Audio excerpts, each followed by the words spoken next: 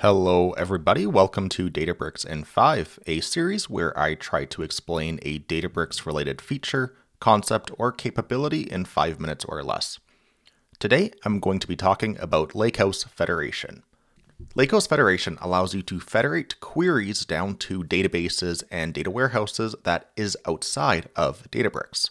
For example, let's say I have data that is sitting in a SQL Server database that is outside of Databricks, and I want to access that data without having to migrate the data. Well, I can use Lakehouse Federation to query and use that data from inside of Databricks, even though that data isn't actually sitting in my data lake in Delta format.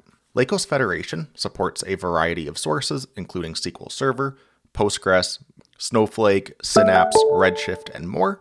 But today I will be focusing on SQL Server for this demo. So in Azure, I have a SQL Server database, and it just has the AdventureWorks dataset that Microsoft includes when you need a sample dataset for SQL Server. So we have this product table, and maybe I want to use this table from inside of Databricks with a feature such as AI/BI dashboards, but I don't want to have to actually move or copy this data. This is where Lakehouse Federation comes in. I can use this data from inside of Databricks just like any other data that I have in Delta, but I don't need to move the data. So in Databricks, I'm going to click on the catalog option in the left menu. I'm going to click external data here, click the connections tab here, and then click create connection. Start off by giving it a name. I'll call it LG SQL Server, a connection type.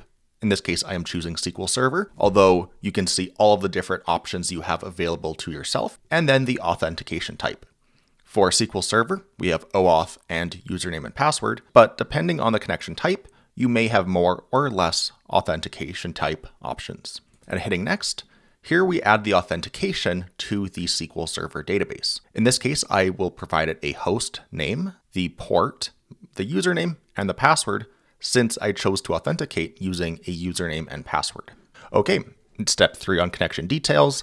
For the application intent, I'm going to say read only. And the reason why is Lakehouse Federation is not bidirectional. It only supports read-only work, so I can read from SQL Server. But if I wanted to write to SQL Server, I would need something like a Spark connector or one of the other ways to write back. And then I'll hit create connection. So you can see here my connection has been created, and now I want to create a foreign catalog off of this connection. Now you can do both of these things, the connection and the foreign catalog, at once, or I could have created the connection, exit out of here, and create the foreign catalog after. The foreign catalog is called foreign simply because the data doesn't actually exist in Databricks or in the data lake, and instead the data is sitting on a different platform. I'll keep the catalog name as LG SQL Server Catalog, use this connection that we just created, and the database name in Azure is LG_DB, and hit create catalog. So that was a success. Now what we can do is choose the access. So I'm okay if all workspaces have access, choose the owner, which will be myself, and we can grant or revoke privileges on this catalog. But I'll hit next, add any tags or comments we want to the catalog. I'll skip this for now and hit save. So now we can see that we have our foreign catalog. We can see here that the owner is myself, the type is foreign, and the connection is the LG SQL Server that we just created earlier. If you don't look at this about this catalog section here, this looks just like any other Unity catalog in Databricks. We can see the sales LT schema in SQL Server, and if we click on this, we can see all of the different tables we have. So in SQL Server, we were using the product table, and here we can see we have the product table in Databricks. Now, tables created with Lakehouse Federation has a lot of the same features and capabilities as native Delta tables. So we have the AI suggested description, we can see our columns, we can see the sample data, and what's really cool is we also have lineage. So we can see that in the lineage, that this table actually came from SQL Server. And if I created another table that read from this table, we would know that my downstream table is actually coming from SQL Server.